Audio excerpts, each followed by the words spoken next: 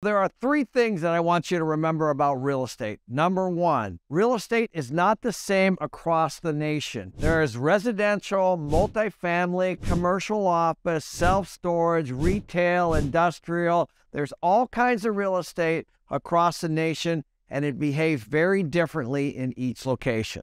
Number two, real estate behaves very differently depending on what's going on in that individual market. So you have different kinds of real estate behaving very differently in each market based on what's happening in that market. Number three, real estate exists for people. And what do I mean here? What this means is that I can buy a multifamily building across the country, but if there's no one to fill it, it's not going to do well. Same thing with the grocery store, same thing with the self-storage. People drive real estate values, and when there's a low supply and a higher demand of people, then values go up.